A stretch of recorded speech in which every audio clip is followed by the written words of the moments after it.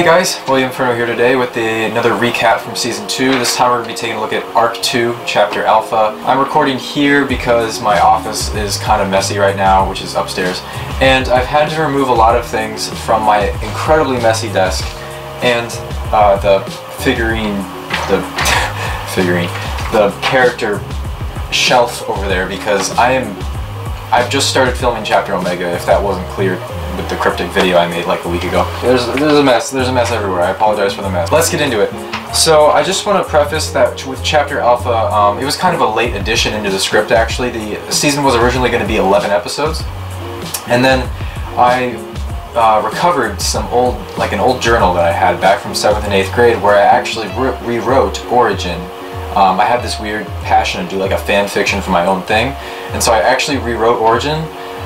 Like the first episode of events where we have, you know, Preston's early life with Abigail and Von Ness, I rewrote like a ton of that in my old journal, and I read over it and I was like, this actually would be kind of cool if I could fit this into Season 2 somehow, to give more depth and more explanation to like what actually happened.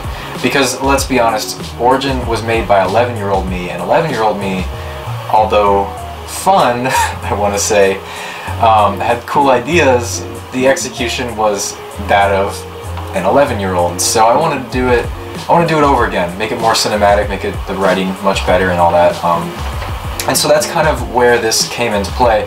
So I believe Chapter Alpha episodes 5 and 6 were actually the last things to be scripted. So everything, episodes 7 through 13 originally were going to be episodes 5 through 11. So instead of going through the two episodes chronologically, I'm going to talk about the characters, because the characters are actually the main point of this. It's not necessarily like the chronological time of events that happens in this. It's more about going into each main character of my series now and exploring who they were when they were younger. And so I'll start off with Makuro. I like how we got to see more of how he sort of filled in for the absent law enforcement. Nuveo City is a very poor city. They couldn't afford like really good law enforcement, police force or anything like that. So Makuro was that dude who just thought, well, I'll be a vigilante, I'll take the law into my own hands, and befriended Preston and Abigail and Von Ness along the way. You know, we kind of got the intro to why Makuro was so heroic back in episode 1 of Season 2, when we realized that the Akiyama Stone crashed and it hit him, and it gave him this heroic vision of just, you know, standing up for others and being this light. And so that's sort of why he is the way he is in Chapter Alpha and in Origin and all that, and how he becomes a big part of the Hero Factory. And then we get to see Rotor and the other villains kind of go against him, and the reason I focus on Rotor so much is because he's the main character now. He's Vortex now. And there is one moment, I forget exactly which villain is talking. I want to say it's Meltdown or Thunder or something. And they're talking about how they feel bad for Von Ness because he's such a young kid and he's being pulled into this.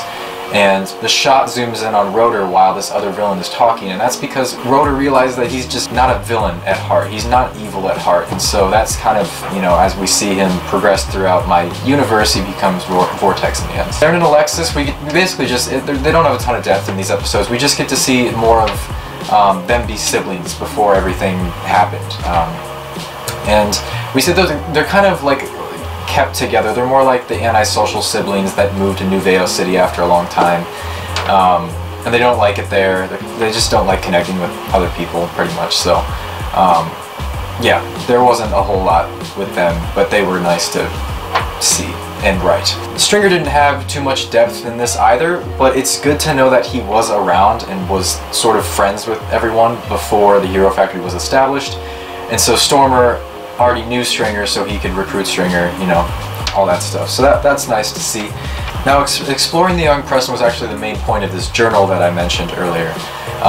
It was basically a whole story about Preston. Now, in my story, in my fiction, there was actually a much grander scale, like devastation in Nuveo City, where Stormer was running through, and there was water pouring in. There was a huge flood. It was really like an apocalypse type story. I didn't get to do that here, just because of budgetary and just, you know, reasons that I can't physically pull that off. But I put a ton of elements of Preston into this.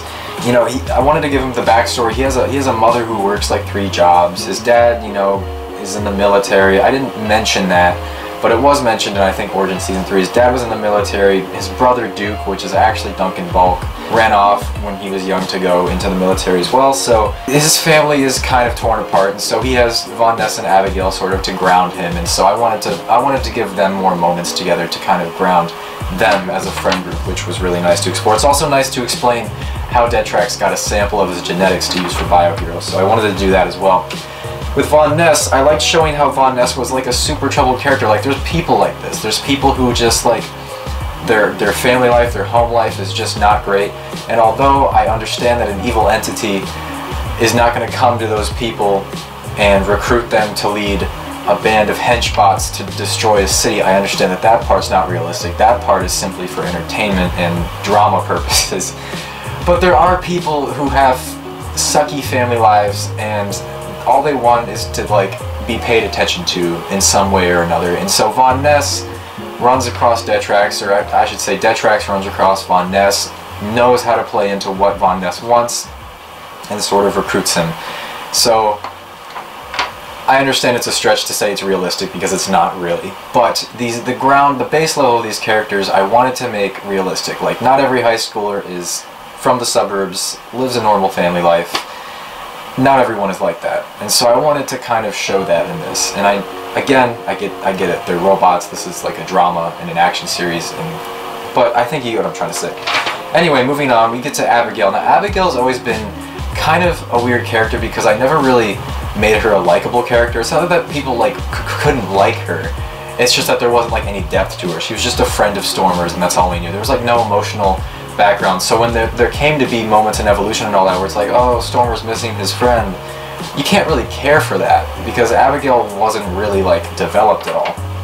And so I've always thought Abigail sort of was like a super glue to this original friend group, and so I wanted to play into that. She's kind of like holding Von Ness and Preston together. I feel like Von Ness and Preston, they wouldn't be friends if it weren't for Abigail. You know, they're kind of all opposites. They're like three sides of a triangle, and they only work together.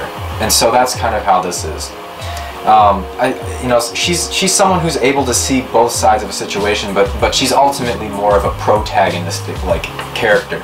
So she obviously sides with Bakuro, unlike Von Ness. And so it's also kind of a big thing to note that Von Ness is the reason Abigail truly died.